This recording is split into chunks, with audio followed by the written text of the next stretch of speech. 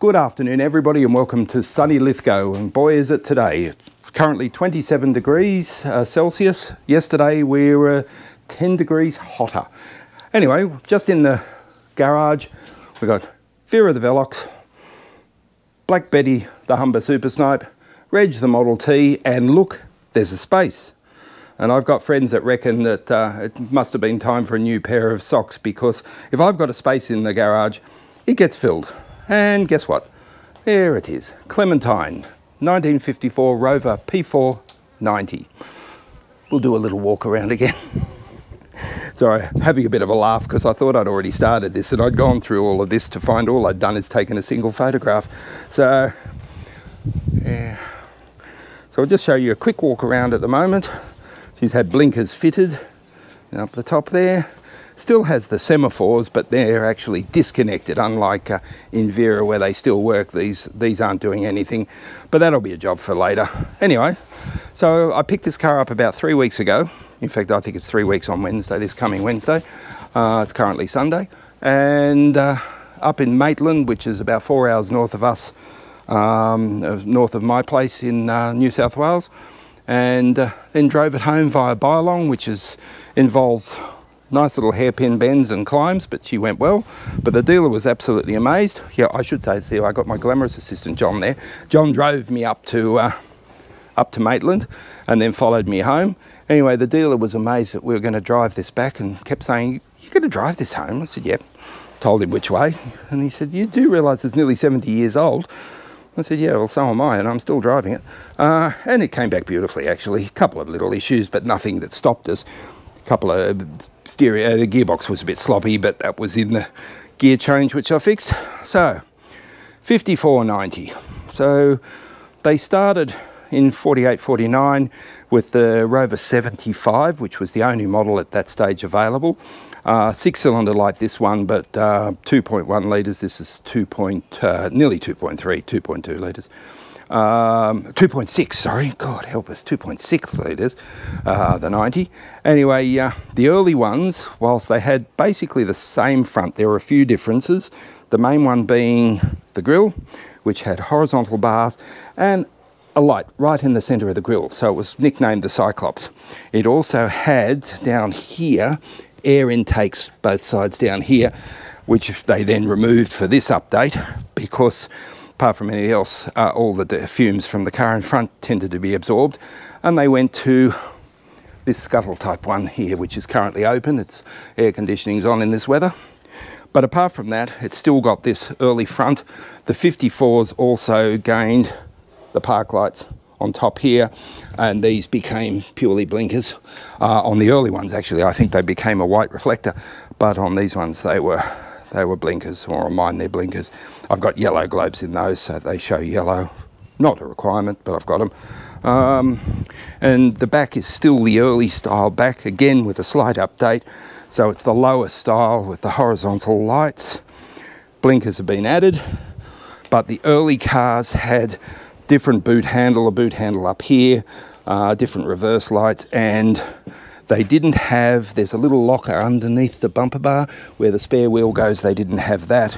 Show you in here now. What they did, the spare wheel sat, we do have some water ingress. I just washed it, so it's interesting to see where water's come in. The spare wheel just sat in here, which took up a fair bit of room. So this model obviously doesn't, and it's underneath. There's a little locking tab here to open that door. It's all locked. So when your boot's locked, everything's locked. And also the fuel filler, which is there, also has a little locking lever. I've just got my other hand in here finding it because it's been a while since I've done these. Got to find the thing. Oh, there it is. And you then got your fuel filler. And again, when the boot's locked and the lever's down, it's all locked. And there it is. Got it. So it's now locked.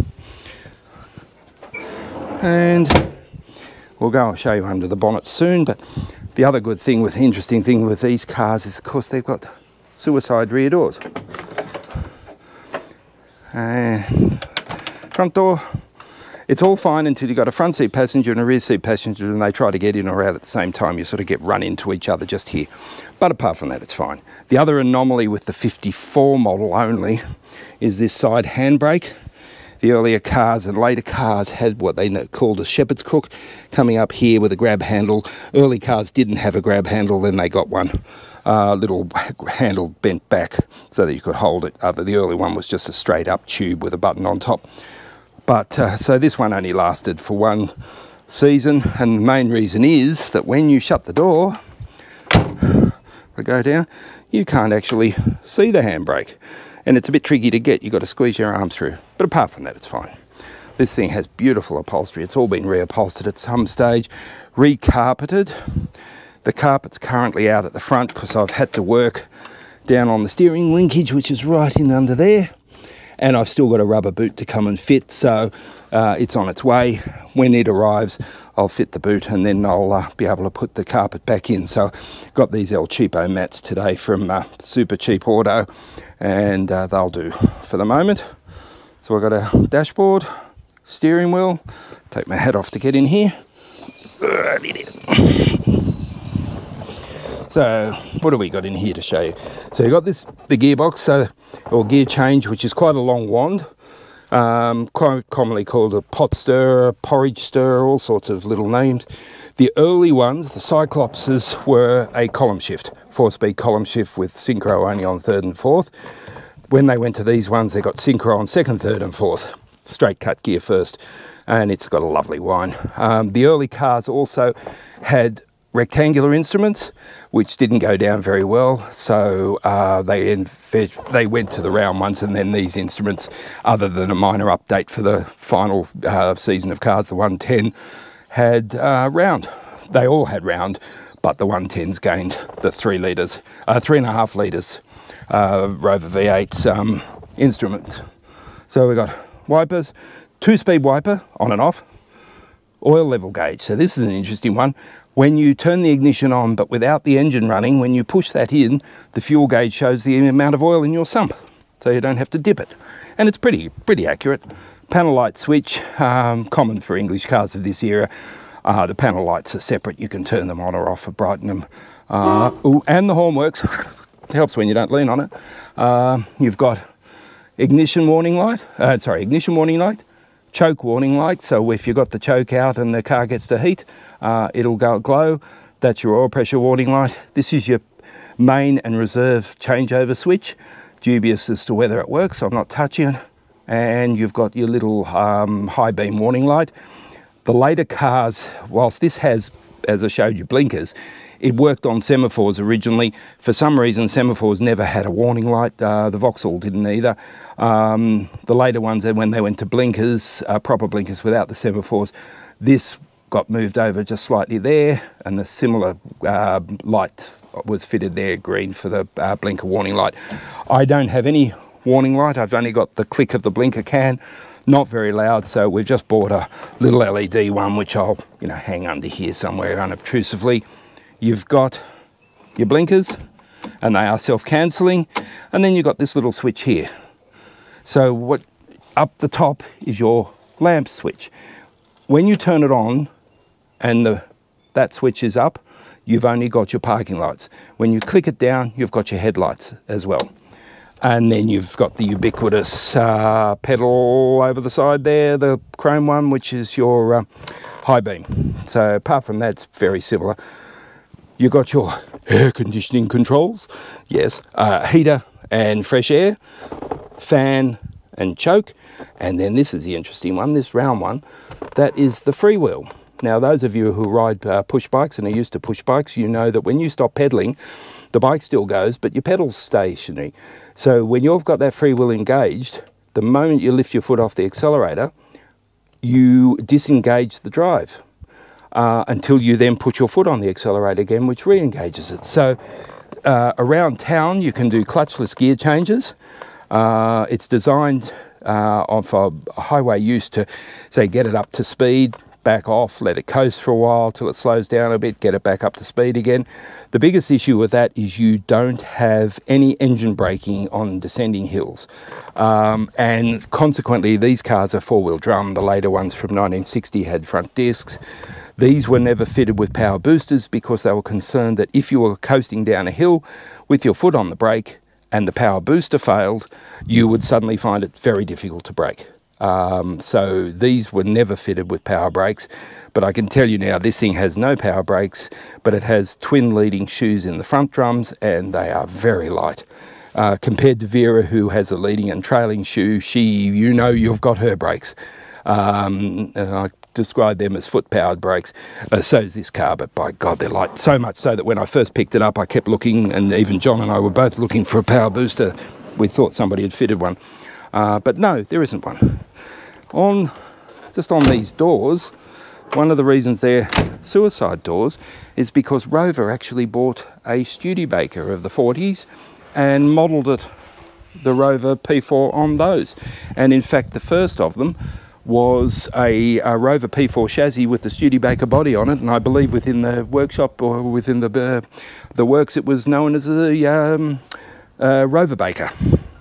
So that's why. And even that central pass lamp, Cyclops pass lamp, was sort of based on, you know, if you remember that, they used one in the Muppet movie that had that centre light feature right in the middle of the grille. So that's where some of their design inspiration came from, these ones. John, could you just pull that bonnet release for us?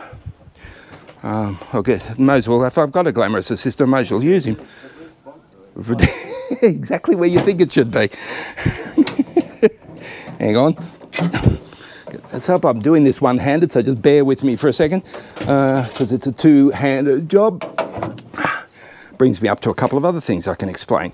The first thing is, I've just given it a bath, but black paint can go and watermark so carefully. So up here, we have this little guy. Now that's affectionately known within the Rover works as George, a Viking, because they were rovers. Anyway, so here we have the engine. We have a 6-cylinder engine. Now it's an inlet over exhaust, IOE. So overhead inlet and side exhaust, very long stroke, typical of English cars. It's interesting to compare my 3 English cars now, and I will in a second and talk about that. But so this one, long stroke, thin bore, 73 point something millimetre bore, and I think 105 millimetre stroke, if I remember my figures correctly. Just like a Model T almost. Pretty much. So quite long stroke, so of course develops its peak power at something like 1400 RPM, and I was demonstrating it. We drove out for lunch earlier in it, and you know, it'll go around corners in 4th gear. You can take off in 2nd. It just doesn't worry it. I like 1st gear, as I mentioned earlier, because it's got that beautiful straight cut wind. Anyway, and of course, being a proper English car, it has a crank handle. However, we have an issue with that. Somebody has moved my bumper bar slightly, and the crank hole here does not line up with the one behind it. We need to move it over slightly. What else can we show you on here? Trying to think. Oh yes, so talking about engines, my dogs are just going off in the house. I don't know why. I know what it'll be, because one wants to get past and the other one's blocking the way. So we've got 3 engines, 3 6-cylinder engines. We've got the 53 Vauxhall Velox, we've got the 54 Rover, and then we've got the 66 Humber Super Snipe. All 3 engines, totally different. So the Vauxhall is a very modern engine. It's almost square, it's overhead valve, and that's about where the sophistication ends. And now we've got a greyhound going on a little spaz attack. This, as I said, is inlet over exhaust with very long stroke, and then we switch around and we get Betty. Now Betty's bonnet's up, so I can show you hers. This thing is the most modern of them. It's a square engine. It's hemispherical, cross-flow, twin carburetors. This is the newest engine. Vera's 2.2 litres. This is 3. And the Rover's 2.6, but this is certainly the Humber's the most powerful of them, because it breathes better, it's newer. But apart from that, I don't care, because they all go wonderfully, and they're all beautiful and they're all different. Vera's column shift 3-speed. This is a 4-speed manual, and Betty is automatic. So I've got one for every occasion. What else can I show you on here? Trying to think. I think that probably might do it. I'll think of 100 things after I sign off, but I think that might do it for the moment.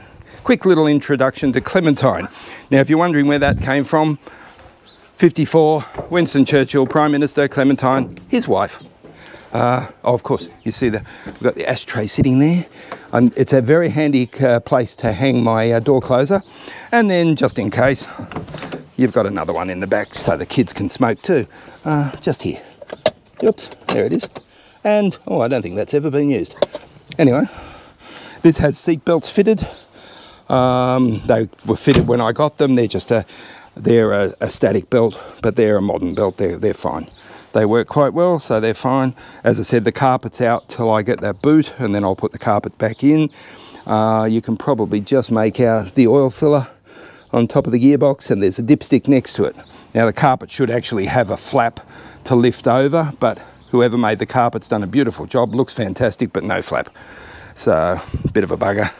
Apart from that, yes. Yes, she's fully registered and will probably stay that way. Oh, that's one thing I was going to say.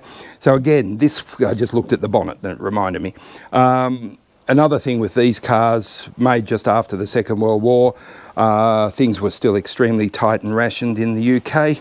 So cars were exported where possible. By this model, by 54, I think the greater part of the production stayed in England, but the earlier ones didn't. But one of the things that was rationed severely was steel. But of course, after the Second World War, with the aircraft industry, something that was readily available was aluminium. And yes, for my American friends, I say aluminium. And the reason is, nobody ever seems to explain this. We spell it differently to you guys. We've got an extra I. That's why it's aluminium. You miss that second I, so you're aluminum. So that's the reason. Anyway, so Burma Bright aluminium was available. So, bonnet. All four doors, boot lid, all aluminium, except for the very last of the Rover 100s in 63, I think it was, that got steel panels. Made them slightly heavier, but not much. You know, the aluminium doesn't save a great deal. It was just purely from availability.